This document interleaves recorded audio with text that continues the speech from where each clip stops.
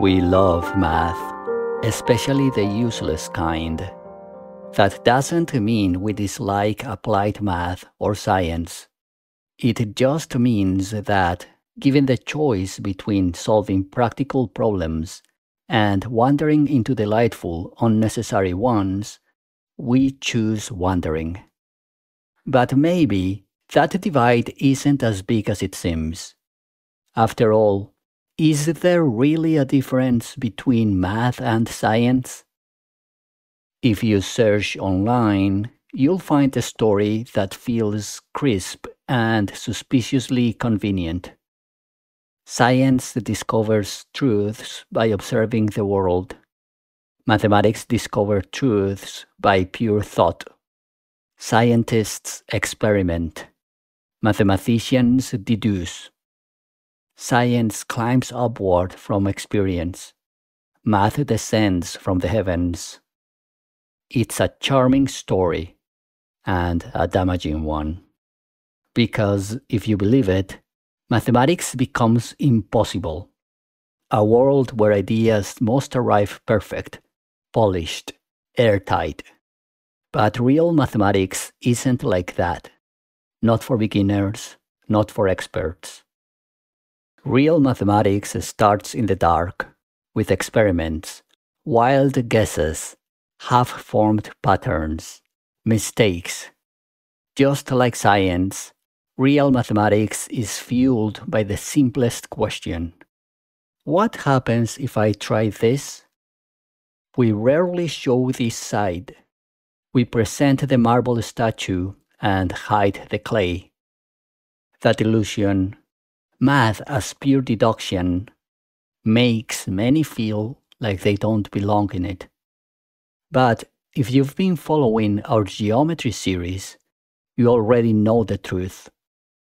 Experimental mathematics is not just a warm-up. It's a genuine method of discovery. After all, before theorems, proofs, or definitions, there is something older and more human. Play, exploration, intuition. And intuition is mathematical knowledge. Experimental mathematics, a forgotten tradition. The highest compliment mathematicians give a newcomer is always the same: intuition. We talk about intuition as if it were magic, a gift. But intuition isn't mysterious at all. Intuition is the knowledge we collect from experimentation. Talented novices are usually the ones who played, who explored beyond the textbook, who tried things, broke things, and weren't afraid to be wrong. Intuition grows wherever experimentation is allowed to grow. If you want to level up in math, develop that elusive intuition. Experiment, draw, guess, play. This approach may look revolutionary, but it is not. We are following the steps of the greatest mathematical minds.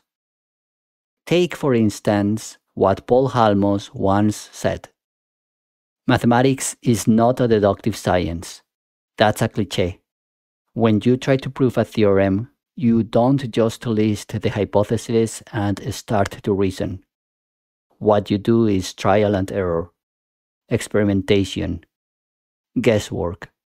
In that respect, you are like a laboratory technician.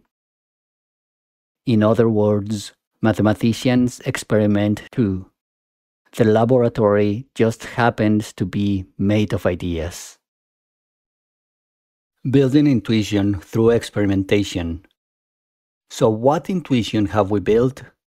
In the past videos, we played with points, lines, circles. We built triangles, bisected angles, constructed squares and octagons. Nothing flashy, just objects on a plane. But these weren't exercises. They were experiments. Each construction nudged us to notice something. How lines behave, how circles encode distance, how symmetry shows up everywhere, how patterns repeat, how structure emerges from almost nothing. We never define point or distance, yet we learned them by using them, the way a child learns left and right by bumping into things. Over time, these impressions accumulated into a quiet geometric vocabulary, a language of images and instincts. That language is intuition. And to see how much intuition we've built, let's zoom in on just one example. What a square can teach us. When we tried to construct a square, we didn't begin with definitions followed by theorems and proofs. Instead, we just asked, how do we build this shape from points, lines, and circles? And the construction forced concepts into existence. To make the first corner, we had to bisect a straight line, creating a direction that feels perfectly balanced. This is the geometric idea of perpendicular. We didn't define it, we discovered it. Whether the definition was important or not, we don't know. We simply followed our nose. We had to repeat that construction to produce the third side of our square. And then we noticed something remarkable. The new line seemed to run alongside the original without ever meeting it. Without knowing it, we were building the intuition behind parallel lines. Why do they feel like they never intersect? Here's the key. A perpendicular from a point gives the shortest distance to a line. Copying that perpendicular direction ensures that every point on the line remains at the same distance from the original line. A line that stays at a constant distance never gets closer, and therefore never touches. So from trying to make a square, we uncovered two deep ideas.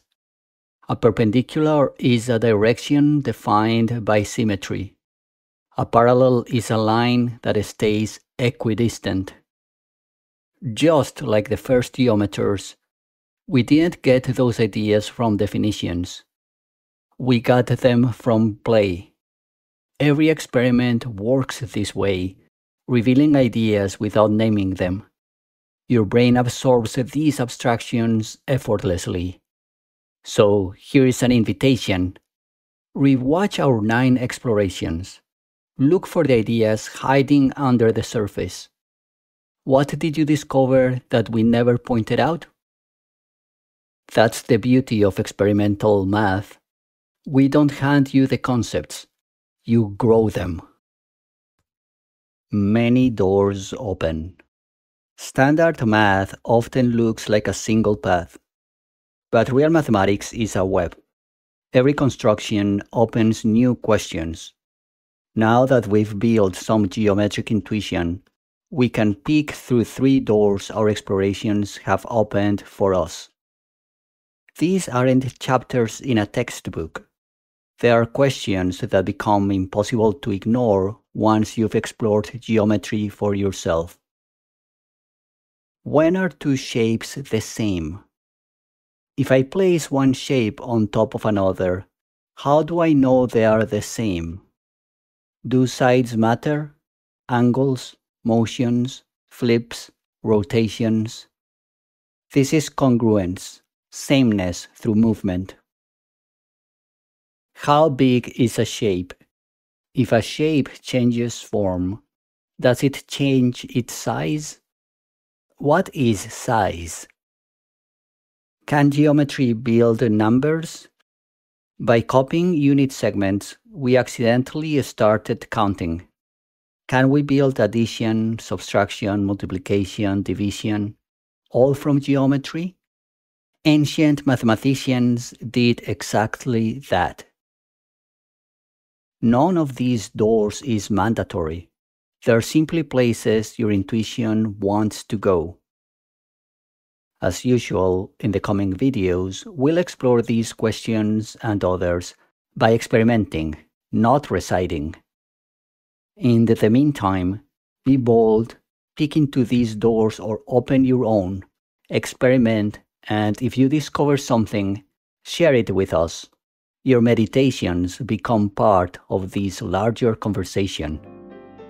Until next time, stay curious, stay playful, and stay mathy.